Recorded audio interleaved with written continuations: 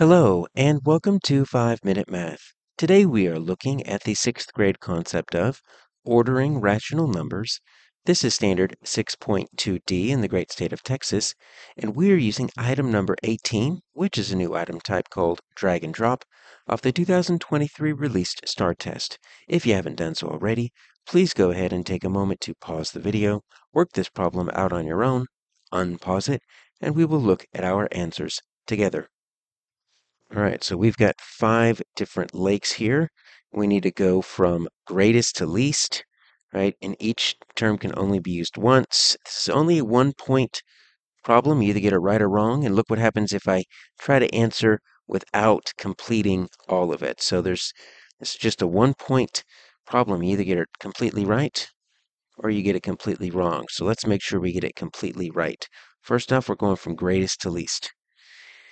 These are going to be difficult to compare if I've got some in fractions and some in decimals. I always find it's a little bit easier to compare when we have everything in decimals. If you want to change them into fractions, that's fine.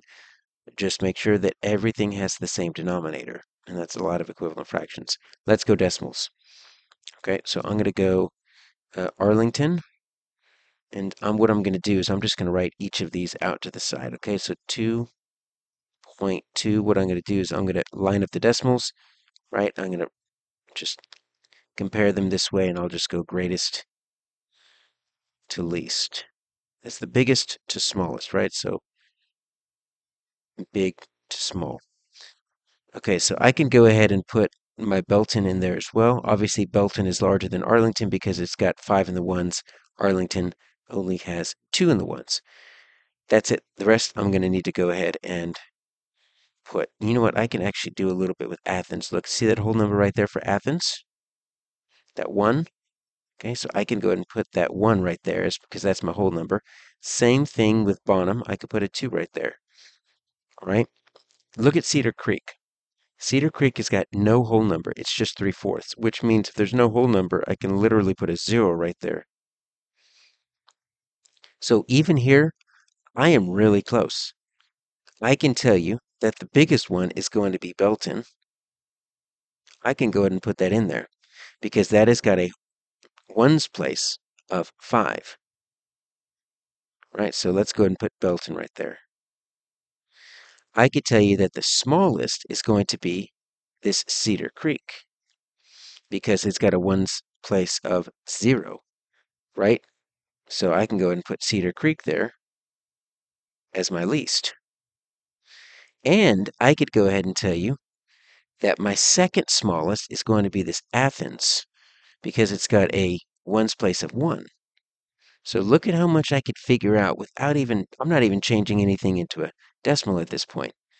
I'm looking at, I've got, if I want to rewrite it, I've got this 5.2. So I'm going to rewrite it in order from greatest to least. I've got the 5.2, right? And then I know my 0 point something is going to be at the bottom.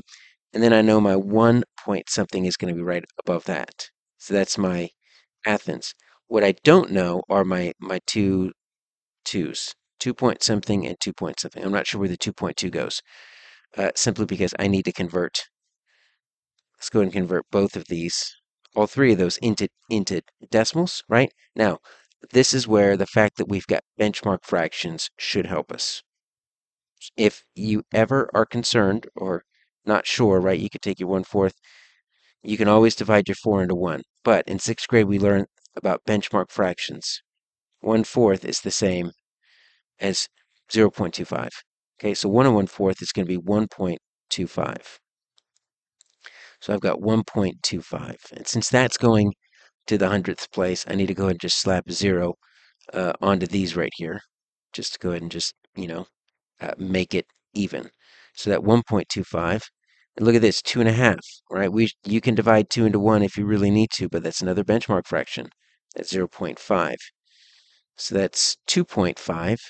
So that's 2.50, which means this Bonham is going to be my second largest, and that Arlington is going to be my third largest. So let's go ahead and put Bonham up here. And let's put Arlington. We've got that all together. That 3/4, if we really need that, that's 3.75. But that's my answer.